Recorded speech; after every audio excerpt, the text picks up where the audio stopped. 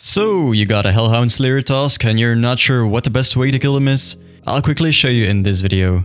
Hellhounds have a combat level of 122. They are pretty accurate, so you'll probably want to use either some tanky armor, like thorax or bandos, or use a set of proselyte armor for the extra prayer bonus, so you can camp protect from melee. You can of course also go for a ranged setup with a crossbow or a blowpipe to safe spot them, preventing you from taking any damage at all. Any weapon will work well, as they have no defensive stats, so just bring the best you've got. If you've got a massive stack of ancient shards, you can also use the arclight to kill them, but I wouldn't recommend it as you'll probably need those charges for Cerberus, Abyssal Sire or demonic gorillas in the future. There's a couple of great places where you can kill them depending on what you want. The most efficient place to kill them is actually in the Wilderness Slayer Cave. You can get there by running west from the Ferox Enclave or with the Obelisk teleporting system. They're located in the east of the cave, close to the 20 line. You are of course at risk of getting PK'd here, so you might want to downgrade your gear to something like rune boots and gloves and a Legends Cape. The great thing about killing them here is that it's a multi-combat spot with 5 Hellhounds in the area, and you can set up a cannon here. If you've got one of the wilderness weapons like the Vigora's chain mace or the crossbow, you can expect XP rates of up to around 50k per hour. Slap on and imbue the Ring of Wealth to double the drop rate of hard clues in the wilderness, and you'll be doing a hard clue every 5 minutes if you want to. If you don't want to risk your ass getting PK'd, your next best spot to kill them at is Neve's Slayer Cave.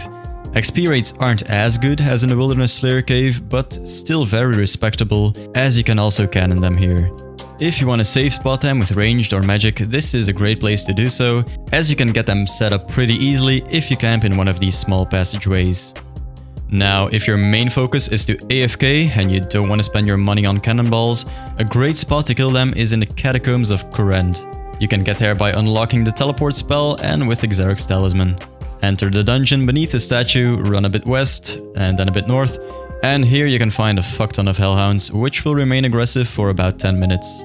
So you can relax here for a good while and constantly be in combat, and after the aggression timer runs out, quickly teleport back to the statue and re-enter the dungeon. I particularly like this option if I have some other stuff to do on the side, as it gives a nice amount of ancient shards and totem pieces. Now, I just wanted to quickly mention Nightmare Zone. I actually thought you could complete your Hellhounds tasks by killing bouncers in Nightmare Zone, but it seems like this guy doesn't count as a Hellhound for some reason, so yeah, this won't work. I just wanted to add that in here so you don't make the same mistake as me. What will work, however, is killing Cerberus. So if you want to make some more profit out of your Hellhound task and you've got at least 86 or 87 Slayer, you can actually start killing them by using the Wild Pie to boost your Slayer level. I'll put up a Cerberus link at the end of the video, but first let's have a look at the rewards.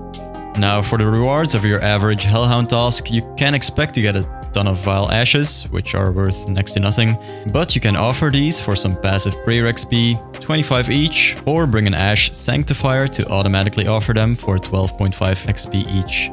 You can also expect around 2 to 3 hard clues per task, increased to 4 to 5 if you kill them in the wilderness with your imbued Ring of Wealth. So the loot is pretty abysmal unless you're in the mood for some clue hunting, but the XP rates, especially with the cannon, are amazing, and you can do Cerberus if your Slayer level is high enough and you're in the mood. So I give this task a big thumbs up. Thanks for watching my guide. See ya!